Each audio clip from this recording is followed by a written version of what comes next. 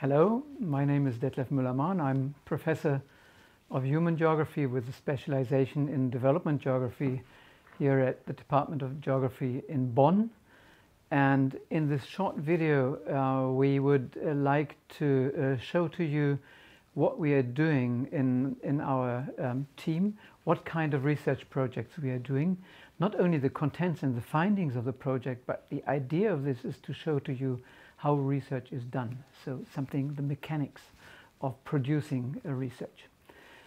In my own career, I've done research projects primarily in North Africa, East Africa, with a focus on Ethiopia. And some of these things you're going to hear from what the members of our research team are going to present to you in their own videos. I want to focus on a topic in which we are specializing here in this group, and which is part of a very large interdisciplinary project, a so-called Collaborative Research Center, a CRC.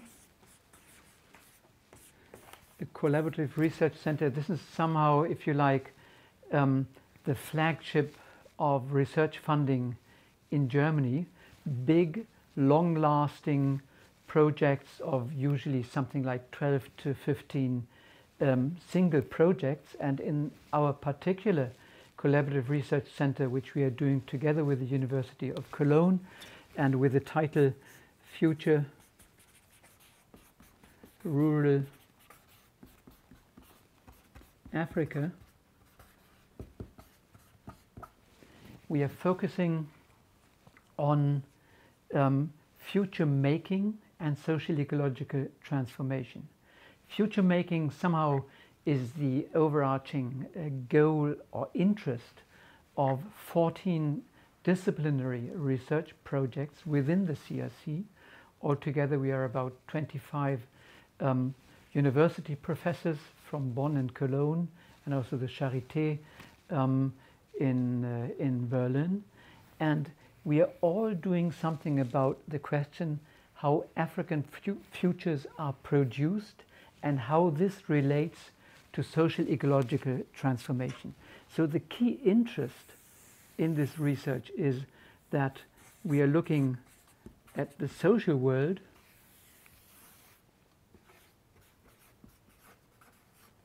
and the ecology.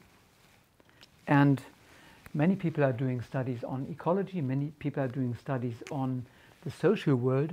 What we are interested in is how the two are related, and what this has to do with the way how people living in Africa are imagining and producing and shaping their own futures.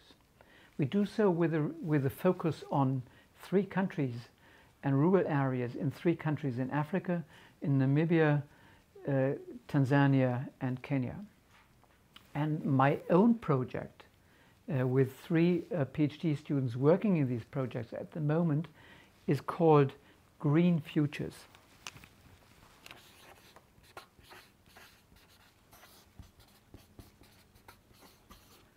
Green Futures and the Politics of Land Use Change.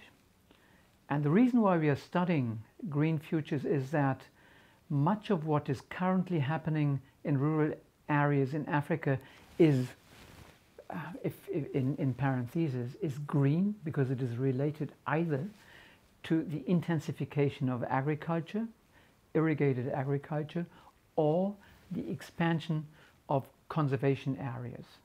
And you can imagine both these processes require a lot of land. And if these areas of agricultural intensification and at the same time the areas of conservation expand, we are running into a conflict between these 2 directions of large-scale land use change. What we are trying to understand in our project and the focus on green futures is how the concept of green growth, a concept that was originally formulated in South Korea about 10-12 years ago, how this concept of green growth is formulated into global development plans and then translated into the rural contexts in Africa where we are working. So the question is how a global model of green growth gets modified and appropriated by actors, local stakeholders, NGOs, government agencies in Africa, and how this is then implemented in projects. And you will see from the findings of the 3 PhD studies that we're doing that the situation of green growth and the discourse about green futures is highly diverse in the countries where we are working. In Kenya, green growth is an official political moment where the government is interested to get access to international funds, which they use for lots of projects all over the country.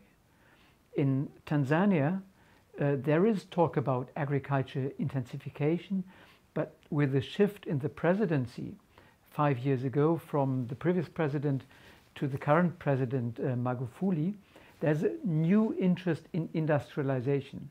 So nobody really cares for green developments. And in Namibia, there's little interest, relatively little interest and potential for agriculture, and much more interest in conservation areas and tourism, so to attract tourists in order to generate income for the country. So in the end, what we are seeing with the focus on green futures is that the coupling between social and ecological transformation is highly heterogeneous across these 3 countries where we are working on, and all this feeds into diverse strategies of future making, diverse actors who play a role in future making in Africa, and we will see in which way we can continue this research then into the next funding phase of the CRC, which is going to begin in January 2022. Yeah, well, an anecdote. Doing research means you're going through adventures, which are not always very amusing. And research means you're going through ups and downs, and you're encountering surprises that change the situation from one moment to the other. And the story I would like to tell is just a little example of one of these adventures during doing research. That happened a couple of years ago when I was starting a research project in the Sultanate of Oman in southern Arabia. And to get started, I had a number of telephone numbers of people I was told who were knowledgeable about the question I wanted to study. And I was recommended to particularly try to meet one person who really was an expert for my field of research. So I really made an effort to call him and to take an appointment with him. But in the beginning, he was very reluctant to meet me. That's a very typical situation. Then finally he gave in and he said, okay, we could meet in town, where he met me with a fancy car, and we drove home to his house, which was a very impressive building. So I had already been informed that he was a government official somewhere, but I realized, well, he must really be a high-ranking government official. And then when I wanted to start my interview, and I always did that in Arabic with the first couple of sentences, and then we soon switched to English because the Omanis usually speak better English than I speak Arabic.